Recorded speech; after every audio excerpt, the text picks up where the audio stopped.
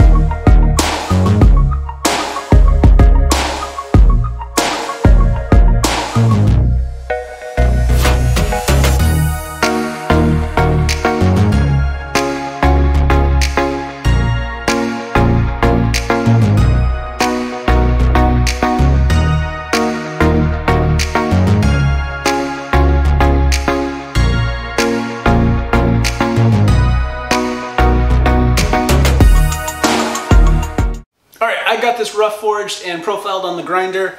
You can see it's got a pretty nice shape here. I ground in the clip point, and I've got a file guide on here that I'm going to clean up the shoulders for the guard fit up with a hand file. And then for the finish on this, I'm going to hand sand this down to probably about 600 grit, and I'm going to try to get a hamon to pop on here.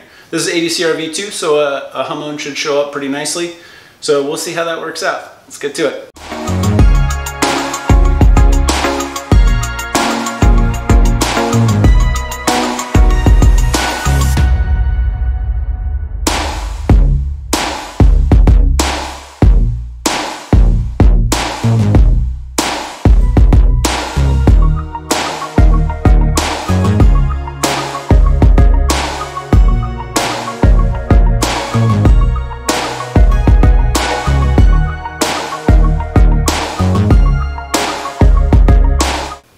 Alright, I've got this sanded up to 220 grit. I cleaned up the shoulders with the file guide.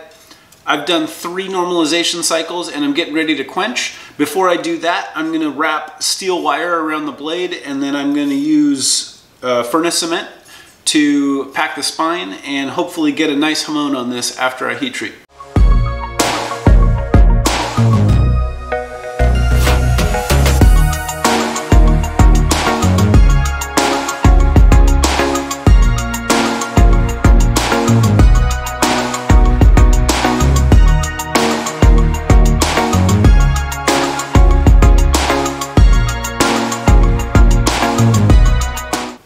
I've got this knife heat treated. It's been tempered twice at 400 degrees for 2 hours each cycle. In my next video, I'm going to be finishing up the blade and getting an acid etch on it so we can see what kind of a hamon we get. I'll also be constructing the handle, which will be a brass guard and pommel, and stacked leather in between with a threaded brass tang nut on the end. So I think this thing is going to look awesome. So I hope you come back and check out the next video. Thanks for watching.